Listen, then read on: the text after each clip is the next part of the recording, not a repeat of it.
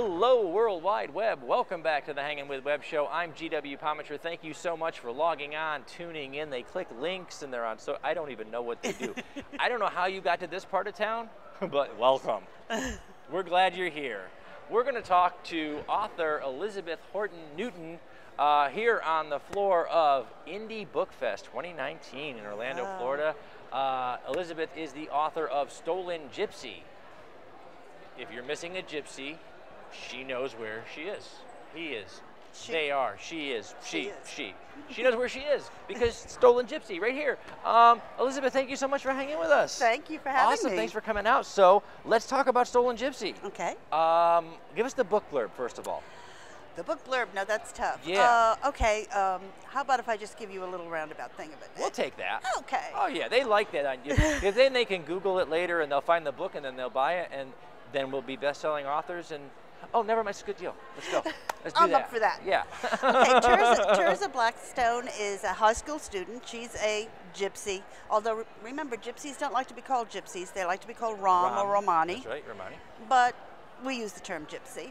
Okay. And this particular day in high school, she sees this fire from the school, and it turns out that her parents were leaving town, leaving her behind, and they died in a car accident.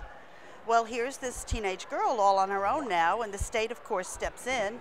Turns out they weren't really her parents.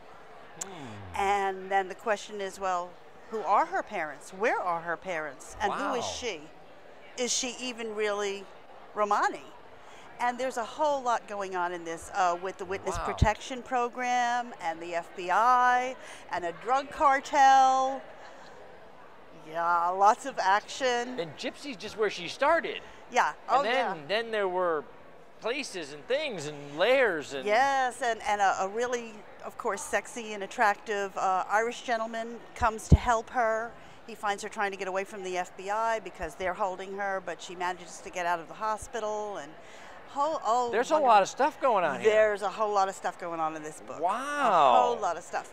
But yeah, he's sexy, and his sister, you'll like this, his sister has a home for unwed teenage mothers. Yeah. There's a lot. A lot. This is a lot. Wow. Okay, so does this stand all by itself? Yes, it is. Yes, it is. Stands I would alone. never do it again, yes. Wow. Okay. Well, let's talk about that. Let's talk Okay. about diving into a world that has got so much going on to it.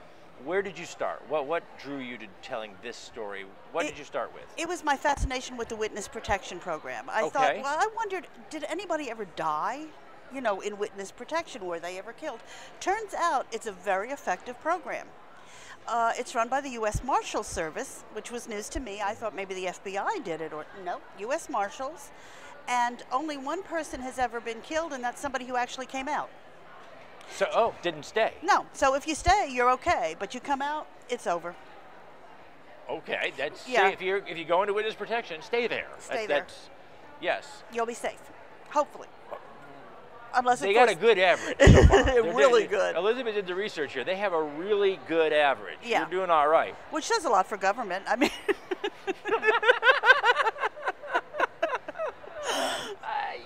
Just hold it for a second. Yes, especially today. Okay, it is what it is, folks.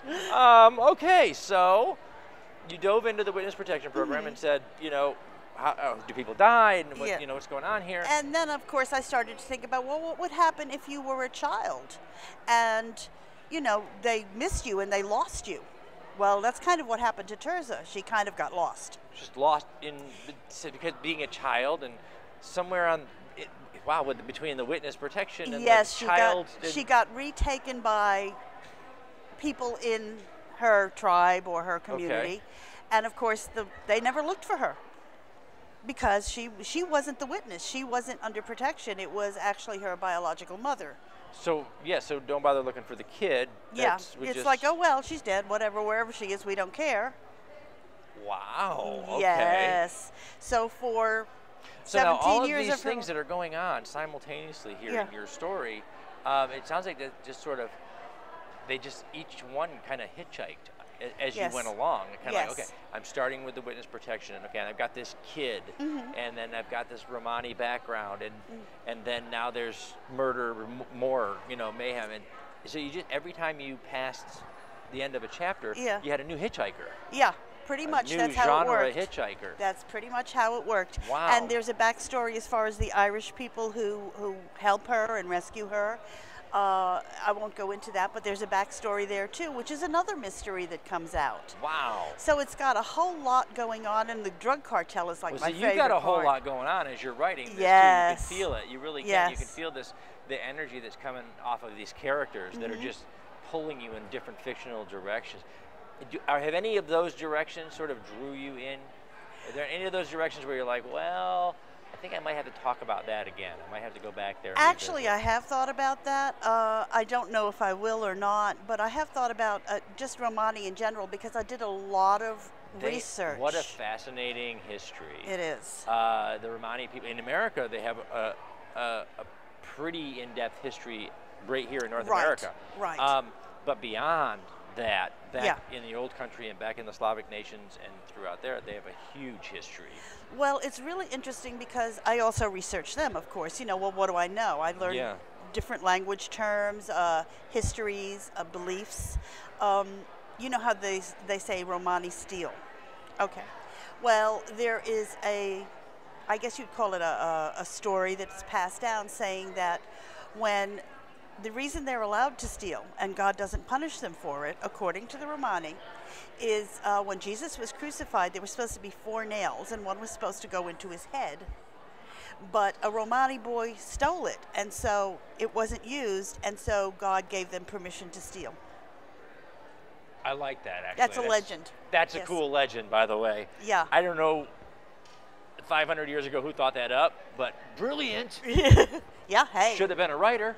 And that's cool. Isn't that neat? That is really, really cool. And they have another belief about separating the top of the body from the bottom, like when you clean yourself.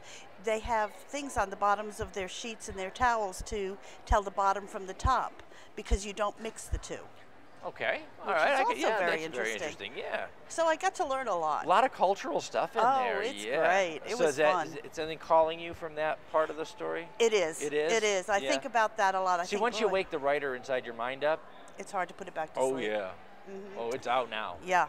Yeah. And my first book that I did, View from the Sixth Floor, an Oswald tale, which is about an old couple, believe it or not, a senior couple, who go to Dallas to study the Kennedy assassination wow. on the 50th anniversary. That got me interested in the FBI and procedures and what would happen if. There's always an if in there.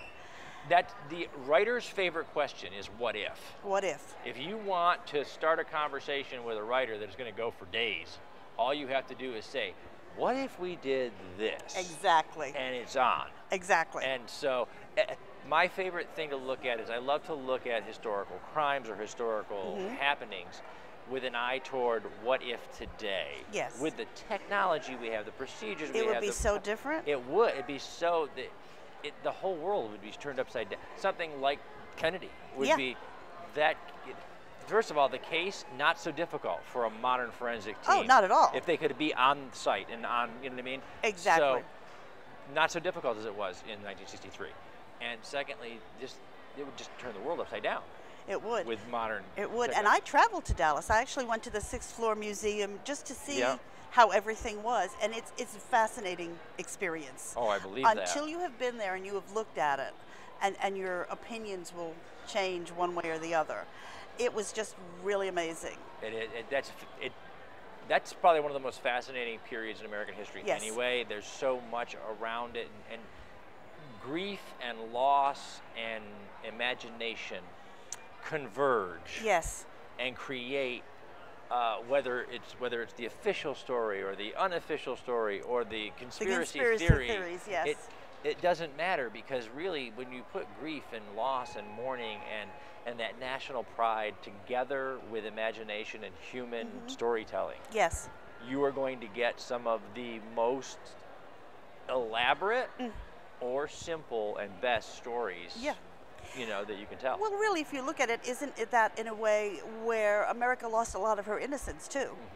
you know, we had gotten past, not us personally, but gotten past Abraham Lincoln, and now here we are again when we really, I mean, those are the two biggies as far as assassinations. It really is. And when you look at American history, we came from a people, we were a culture of rebels. Exactly. Our whole notion was a rebellion against the establishment. And then 100 years in, the natural course of a nation of rebels is that someone will eventually rebel. Exactly. And you will have to prove that you can sustain what the people you rebelled against could not. Exactly. And that's how you survive. So the Civil War makes sense in that context.